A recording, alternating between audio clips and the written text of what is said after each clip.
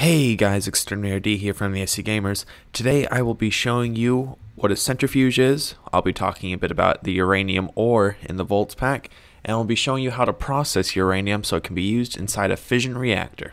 So let's get right to it. So I've constructed this nice little blast-proof building right here, SCG Labs as you can see, and Waldo has even left his mark here. What a guy. Alrighty, ooh, bit of lag. So let's get right to it. So to build the centrifuge right here, this is the recipe right here. You need 4 bronze ingots, 2 steel plates, 2 motors, and an elite circuit. And in case you've forgotten, here's how you construct a motor right here. So you need some steel, copper wires, and iron ingots. And then to construct an elite circuit, you'll need gold bars, lapis block, and 2 advanced circuits. And to build an advanced circuit, here's the recipe, but I went over that when we built the fission reactor, so you can refer back to that video if you need more. So, and here's our centrifuge right here.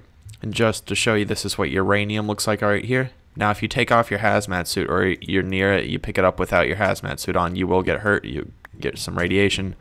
So, that's not good here. I'll just take it off right here. There we go.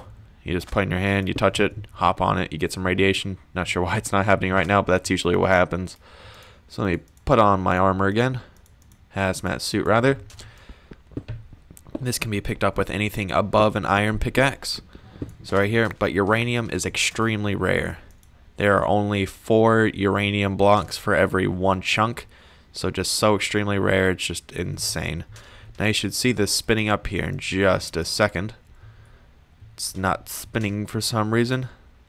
Let me go set up some generators. I'll be right back. Alright guys, I'm back. I have set up my little solar farm back there, generating some power for us, now that we have our centrifuge all hooked up. Now if you notice from the bat box coming out of the black end going to the front end right here, you can see this little pallet right here with the slanted edge. That's the input for the power. Now when you put in your uranium ore, it takes precisely 16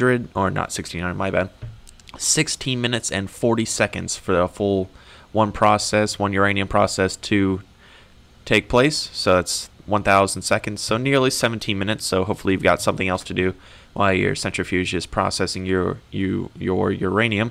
Well, that's a tongue twister right there. But this does take about 5,000 kilojoules of energy, so that's not considerable, but it does take up your power if you've got your bat box hooked up to a bunch of other machines. But that is all for the centrifuge today. I hope you guys enjoyed the tutorial, and if you did, well, I almost destroyed the centrifuge back there. But if you did, make sure to leave a like and subscribe if you'd like to see more Voltz tutorials like this one. Thanks for watching, guys.